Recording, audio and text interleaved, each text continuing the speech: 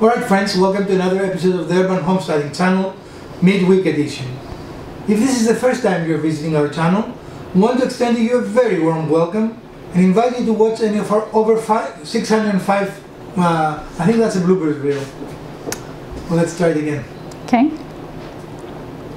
Hello friends, and welcome to another edition of the Urban Homesteading channel, midweek edition. If this is the first time you're visiting with us, we want to extend to you a very warm welcome and invite you to watch any of our over 650 videos arranged for your convenience in playlists, as we are confident you're going to find something both useful and entertaining to watch. If you've been here before, welcome back. If today is your birthday, we want to wish you a very happy birthday. When we were wiring the office, we made a provision to have power here, which is an unusual place. Usually the power is lower, according to code, right? But the idea is that we're going to put a monitor here or a TV screen, and this is what we're going to show you how to do today. It is an easy way not to use furniture, not take floor space, and for small space it is an ideal way to have a TV or another monitor, right? So stick around and we're going to show you how this works. For our hardware today, we're going to use some Armstrong, this is the brand, Armstrong TV wall mount. Again, you can use it to mount a monitor, it doesn't have to be a TV. In our case, we'll probably use it for both. I will probably cast on it and also use it as a TV. All of them are pretty much the same. This specific one is for smaller TVs, up to 42 inches. Can you imagine it's small? It used to be 19 was huge, now 42 inches is small. And it comes in two pieces. First you attach this on the wall with this plate here. And we know that our stud is here, so that's where we're going to attach it. And then we're attaching this to the back of the TV. It's a VESA mount. In case you don't know what a VESA mount is, a VESA mount is a universal system that has all the openings for any TV that you're going to purchase. So it theoretically doesn't need any adjustment, right? So we're going to use a VESA mount. And this attaches with two screws on the wall. So the first thing will be to make our marks or make our holes here. We're going to put this in this location, right here. Okay? Does that make sense there, or you think we should put it here? Okay, and here we are drilling the pilot holes for the bolts. Okay. Now we're going to put the first screw in. Okay. Okay, so here goes the first lag bolt. Oh, you don't have a washer. Are you concerned about that? No.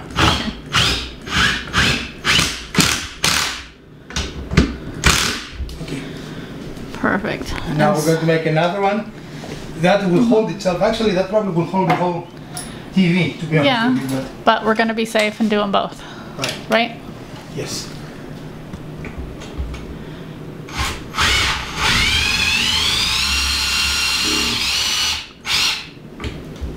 I'm not sure where. I'll do it here, just in case.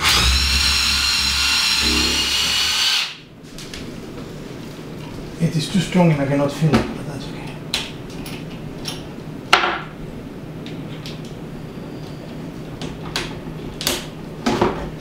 And where did I put the other screw?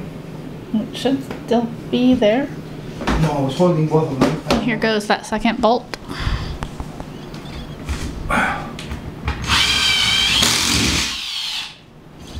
Okay, so that's nice and solid, and as you can see, it rotates back and forth.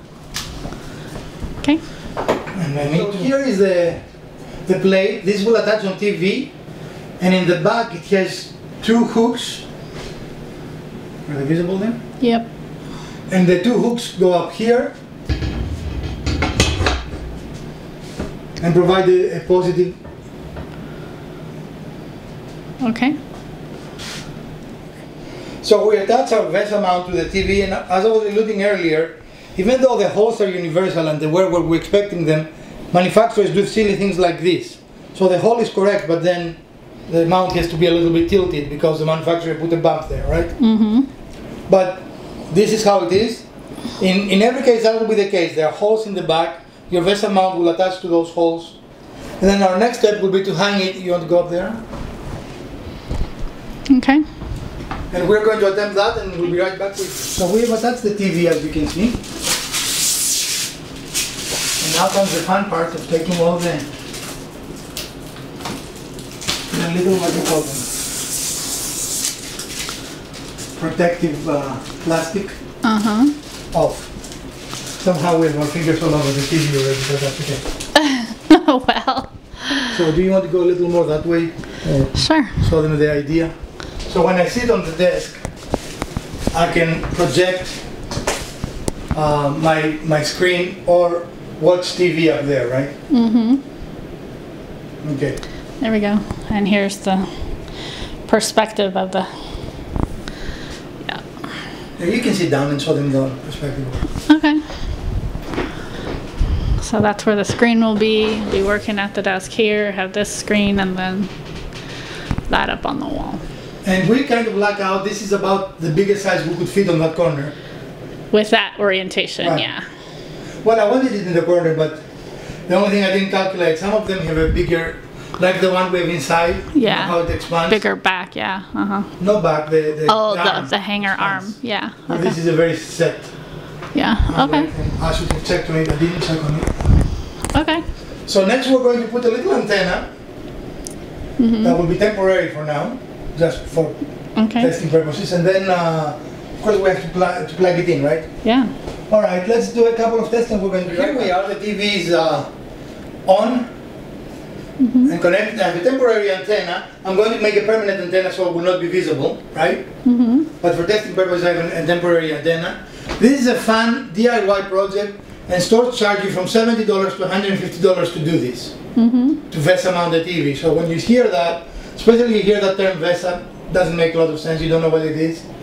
It's really not that difficult, you can do it yourself, right? All you need is some form of a power driver, a drill bit set, and a way to drive screws and bolts, right? Now, even though these are very light TVs, it is important, especially if you have a heavier TV, to put it on studs to make sure it will not fall, right? Right. This TV is so light that I think we could use double-sided tape and it would have stayed on the wall. It was extremely light, right? Yeah. The TVs these days are very, very light. Well, what we learned about this little episode? It is definitely save you about $100 to do it yourself. It is easy to do it yourself. The VESA mount is $8.95, but I'm an Inside Track member at Harbor Freight, and that is a Harbor Freight brand. This is an area you can spend a lot of money. You don't have to, right? Right. Find the cheapest. They are all made. I mean, how can I say? There is nothing that will fail. This has much more strength than any TV you're going to put on it, no matter what brand you buy, right? Okay. So failure is not really a concern you have. Find the cheapest one you can find. It's just making sure you've got it in a stud or fully mounted so that it stays. And even that, remember, it came with drywall thing, so these little... Yeah, so you can put it directly on drywall on something this light. Yeah. Okay. Well, we hope you enjoyed this little episode, and if you did, we'll appreciate the thumbs up. If you didn't, the other button works as well. Share, like, subscribe, and let us know what else you would like to see in future episodes. From Dr. Wizard, Mrs. Wizard, Elpida, and Urban Homesteading Channel, stay safe, put your masks on, wash your hands, and get vaccinated. See you soon, friends.